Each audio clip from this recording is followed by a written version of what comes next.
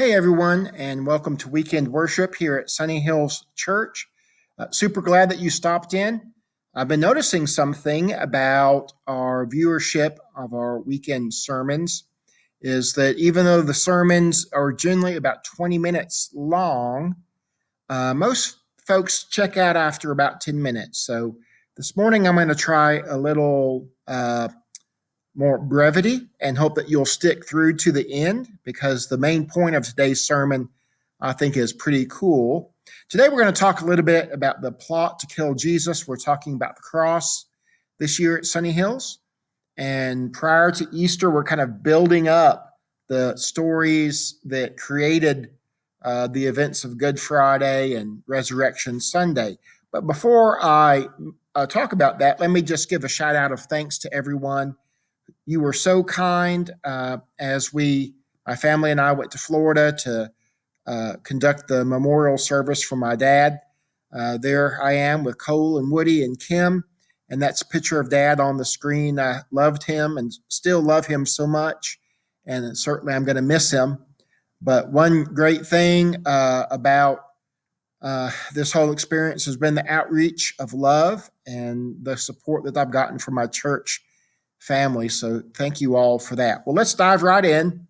The plot against Jesus really began in earnest after the resurrection of Lazarus from the dead. So that happened in John chapter 11, 1 through 44. Mary and Martha had a brother named Lazarus that loved him so, but he died. And they had encouraged Jesus to come and heal him. They had trust and faith that he would, but Jesus tarried, and he was late, and Lazarus died. But Jesus went to the gravesite, had the helpers roll away the stone, perhaps foreshadowing what would happen to him after his own death. And he said, "Lazarus, come forth." And would you know, he just come hopping out of that grave and unwrapped the grave clothes.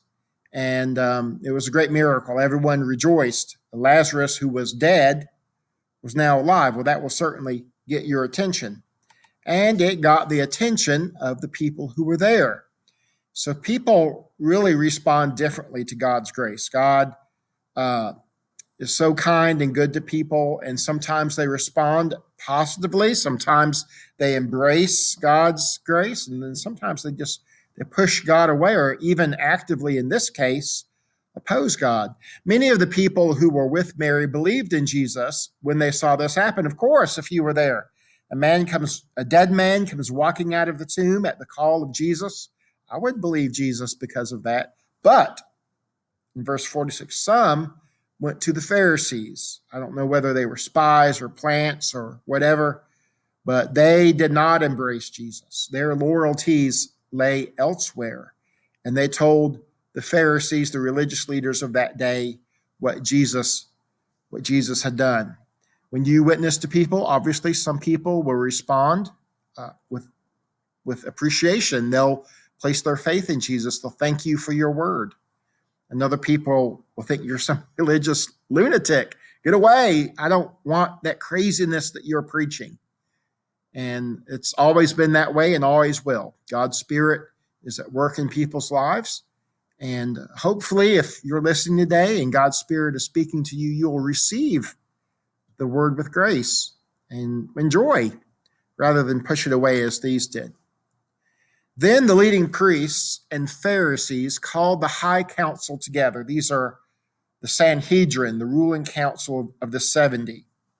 And there was political intrigue inside of that body. Some believed in the resurrection of the dead. Some did not believe in the resurrection of the dead. And this dead man being raised from death, Lazarus walking out of the tomb, put half the group opposed to the other half. See, I told you the resurrection could happen. And others said, no, it's just a trick. That Jesus fooled everybody. So there's division. And they asked each other, this man certainly performs many miraculous signs. If we allow him to go on like this, soon everyone will believe in him. Then the Roman army will come and destroy both our temple and our nation. This has been a pretty rough go in the United States the last couple of weeks, dating back to January 6th, and even before that, back to the election before that. Religion and politics, faith and politics, there's always been a tension. Always has, always will. And what we see in this verse is that the religious leaders were worried about the political implications of Jesus's miracle-working power. Had they been wise, they would have stepped aside and allowed Jesus to continue to work unhindered. But there was a hand at work. God's hand was, in fact, using the political drama of the day to further his kingdom. And God chooses to use whomever he chooses, however he chooses, to push the kingdom of God forward. There's great religious leaders from the past. Billy Graham, beloved leader, he was able to kind of carefully navigate that gap between faith and politics. Great preachers from years gone by. Billy Sunday, famous preacher of a bygone era, pulpit pounding, fire breathing. God really used him to do some miraculous work during the great revivals. You had religious leaders throughout the Middle Ages, John Calvin, Martin Luther, and others. But God sometimes uses scoundrels to push forward the kingdom of God. Let's look at this. Caiaphas, who you would expect, because he was the high priest at the time, you would expect that he would be sensitive to God's leading, that he would want to go the direction Jesus wanted to go. But quite the opposite was true. Caiaphas, who was the high priest at the time, said, "You don't know what you're talking about. You don't realize that it's better for you that one man should die for the people than for the whole nation to be destroyed." He's referring here to Jesus. And then the scriptures say something interesting. This is an editorial comment by John. The Spirit's leading him to kind of peek under the surface of what Caiaphas is saying. He says, he did not say this on his own. As high priest at that time, he was led to prophesy that Jesus would die for the entire nation. Caiaphas intended this as a political statement. Caiaphas intended this to squash Jesus, that we're just going to let him be the sacrificial lamb so that the whole nation isn't taken down. And what John says is, isn't that interesting how he said that? Because, in fact, Jesus was the sacrificial lamb, not to take the nation down, but to bring people to God. Verse 52, and not only for that nation, but to bring together and unite all the children of God scattered all around the world. So much was at work in these events that the people who were living through them, save Jesus, his disciples didn't fully understand. The religious leaders didn't fully understand. Caiaphas, even though he heard himself saying this, didn't fully understand the import of what he was saying. But God uses whomever he chooses. Maybe God will use you.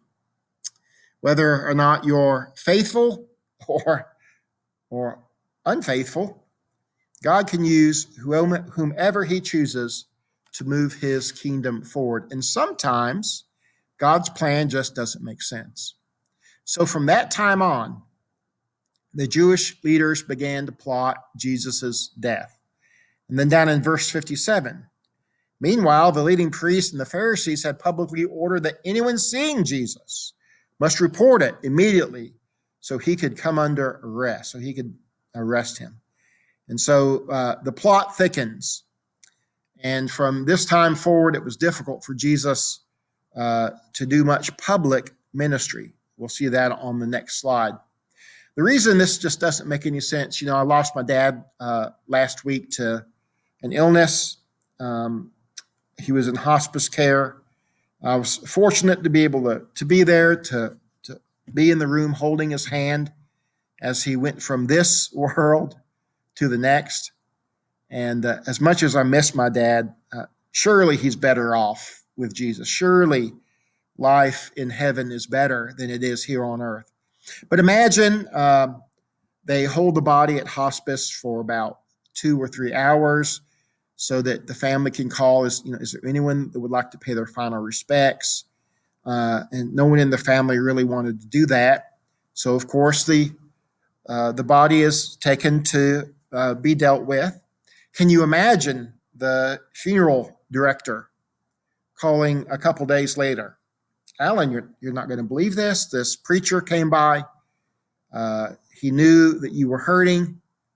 He said he'd wished he'd been there earlier to heal your dad, but he touched your dad. He said, "Cal, sit up," and he did. And he jumped off the table, and he's on his way over to see you right now. Well, what kind of crazy, wonderfully beautiful, crazy phone call that would be. And suppose that my preacher friend from Winter Haven, who was conducting the service and helping, suppose after the news came that he and his other preacher buddies in town said, "We can't have miracle workers around here. Hey, let's try to get him arrested and killed." Well, that wouldn't make sense. I mean, you want God to perform miracles. And yet, in this passage, verses 53 and 57, so from that time on, the Jewish leaders began to plot Jesus' death and then to arrest him.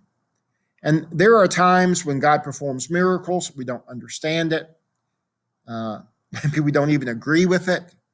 But God's kingdom is moving forward. The cross is moving forward. These events, from the raising of Lazarus from the dead to the reaction of the crowd, to the tattletaling of some to the Sanhedrin, their decision now to plot against Jesus. All of these are events that are difficult to understand, and yet God is using them to move his plan forward. So if you're stuck, if you're confused, you don't know why certain things are happening to you. I don't know either, but don't despair that God has forgotten you just because things don't make sense.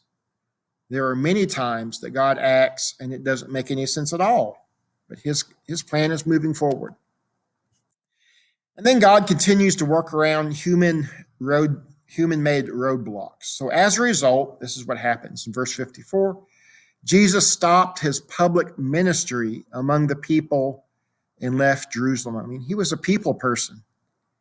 And because of this death sentence that's now been passed, not officially, but kind of this unofficial snooping and sniping by the religious leaders, he's a marked man, and now he has to kind of work in the shadows. So he goes to a place near the wilderness, to the edge of town, to a village, Ephraim, and he stayed there with his disciples. He's still going to work. He's still going to minister. The kingdom is going to move forward because human beings cannot stop the progress of God.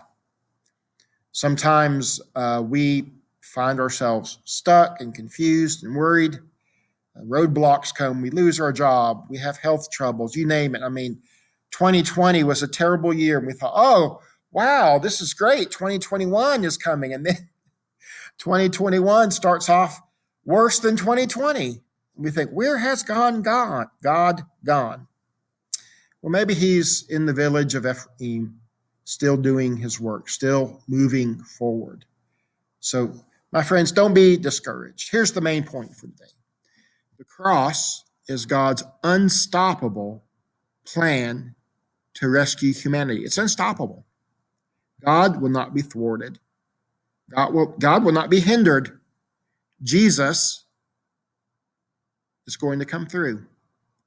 He always has, and he always will. Let's look at the closing prayer for today. I suggest we finish praying like this. I'll just read the prayer once, and then we can bow our heads. Dear God, we know that you are on the march, moving your kingdom forward through life's confusing moments. You were doing it after the resurrection of Lazarus, the resurrection of Jesus, after political and social unrest, after everything and anything, God. The cross is victorious. That's our prayer this morning. It's a declaration of faith, isn't it? Thank you. Let's pray to wrap up the service today. Dear God, we know that you are on the march. We know it.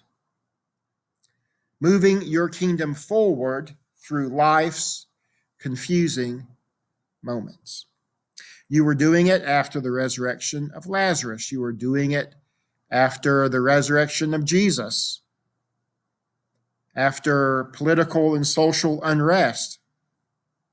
After everything and anything, God, we declare that the cross is victorious. In Jesus' name we pray. Thank you, God. Amen. Hey, once again, thank you for staying to the end this week.